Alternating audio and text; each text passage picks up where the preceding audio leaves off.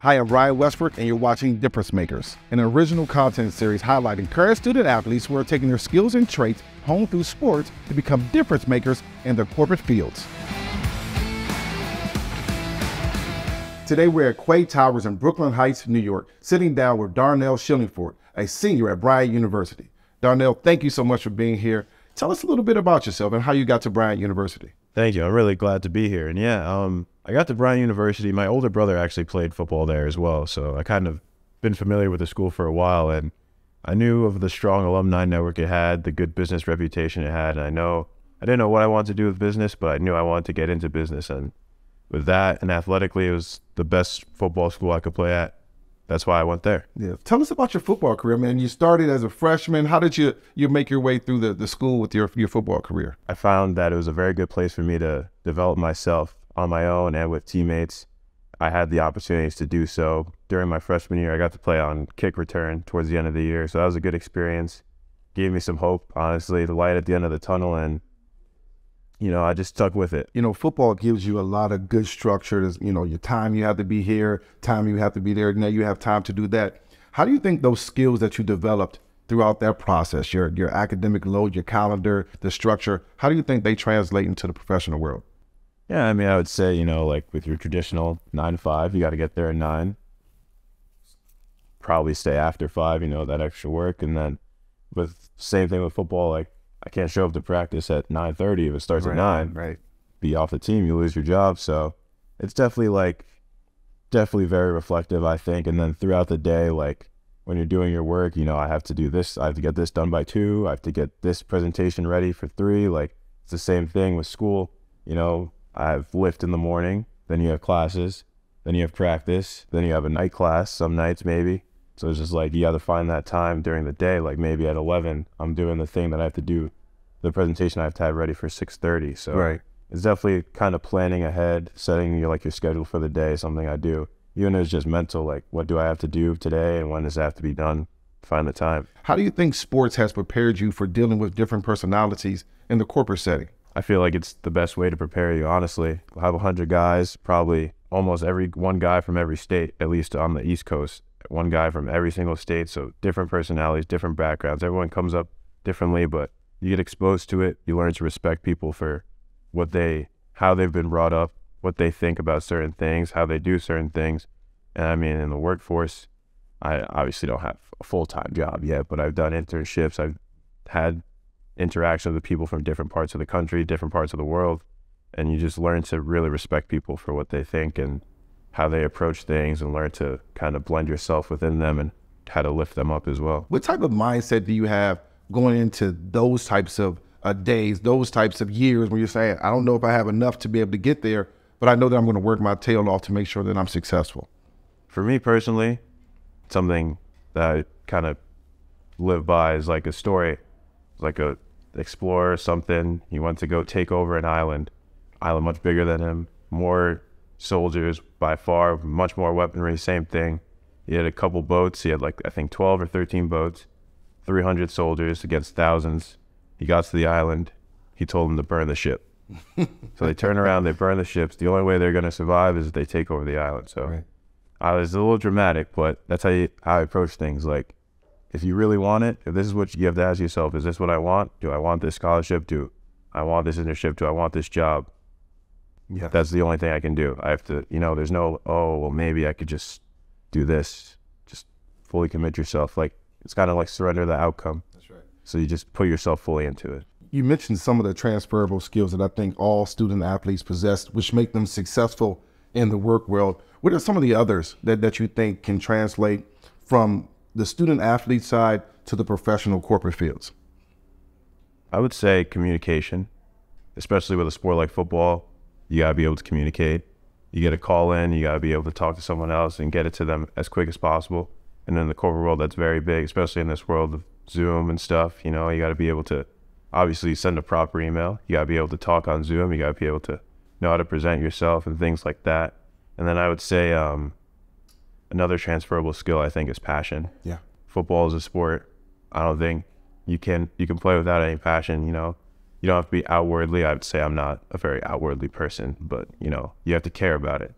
And I feel like in the workforce, you need to care about what you're doing. It's very unfortunate when someone else cares a lot more than, or someone doesn't care as much as you. And you're putting your time in and they just show up, swipe their whatever, get paid and then leave, but you're trying to create something. So one of the things you learn in team sports is that it's not always about me, it's about we, it's about us. How do you put aside some of your personal goals for the success for the team? I mean, football, it's easier. Football, it's easier, you know. They're never going to ask me to throw the ball. So I got to make sure I'm getting my tackles, make sure I'm holding the double team, make sure I get to the quarterback. So it's easier to like have your role, but as I said, I was more of a basketball player. Sometimes it gets hard, you know. Sometimes you just like don't see anybody score and you want to just go score, do it all yourself, but you have to understand like it's easier as the we. At the end of the day, that's why I always thought like it's easier as we. Like if we can all do it, it's better than just me doing it. Yeah. When you think of the corporate world, what do you think the biggest challenges for you personally will be? You know, because sometimes you get to the corporate world and as a rookie, you're saying, oh my goodness, I just left a situation where I was the big fish in a small pond. And now I'm going to a situation where I'm the small fish in a big pond. What do you think some of the challenges that you'll see as a rookie will be? I would say, you know, just, is it the right place for me? When now, like, you know, you go to college, it's intricate because you have 4 years, 5 years maybe at that college, but, you know, transfer, change and all that, it's transfer portal, stuff like that. In the corporate world, you know, it's kind of more pressing that, like, especially in finance, you don't really stay where you are. So my thing would be like, am I going to kind of like force the leaving? You know, should I stay here for 10 years? Should I stay here for 5 years? Mm-hmm. Is this where I should be or should I not even come here? So I feel like that's what I think about the most is, am I going to put myself in the right situation? But also, am I going to think I need to leave the right situation? Yeah. You know, Pepsi Zero Sugar is all about celebrating rookies as they see success in new roles and opportunities. What qualities do you possess that will make you successful in the corporate world, even as a rookie? Yeah, I would say my strength is definitely I'm ambitious. I'm very ambitious, you know. I've tried a lot of things in terms of while I'm in school, try to like, you know, make businesses, you know, do anything I can to try to like make more money, make life a little easier. I'd say like, in terms of a company situation, like it's a great time to be ambitious, you know. It's great. We have a principle 10-80-10 where you have 10% of the people who really drive and bring people up and like are self-motivated. They have 80% who are just going to do what they have to do and 10% that are dragging you down. And I feel like I try to put myself in that 10% whenever I go, the top 10% right away. And I feel like from the bottom level of a company, when you start out, that's important to have people that really view themselves as self-motivated early and actually act on it. Yeah. If you could go back to the time I'm at right now, being a senior about to enter the corporate world, what would you, based on the knowledge you know now, obviously, yeah, how would you position yourself? What would you do first? What would your mindset be like? You know, the weird thing about an athlete is that everyone's always coming to you, right? And you don't have to go to anyone because everyone's always coming to you. And as soon as you stop being an athlete, those people aren't coming to you anymore. And now you have to kind of step out and almost chase people in a way. And you have to ask the right question. What I would tell myself is to get out of my shell, to, you know, understand that now the world doesn't revolve around you solely as an athlete. You have to go to pursue people. You have to learn how to ask the right questions. You have to learn how to be in the right rooms. And at that point, if you do that, then you can be very successful just through your network, just through the people that you've met, through the people that you've engaged with, the people that you build businesses with. At times, because you're an athlete, you just lay back and waiting for people. And in the real world, now you got to go pursue people. And those are the things that I would want to say to my younger self, because it took me a long time to understand that. I always thought things were going to come to me.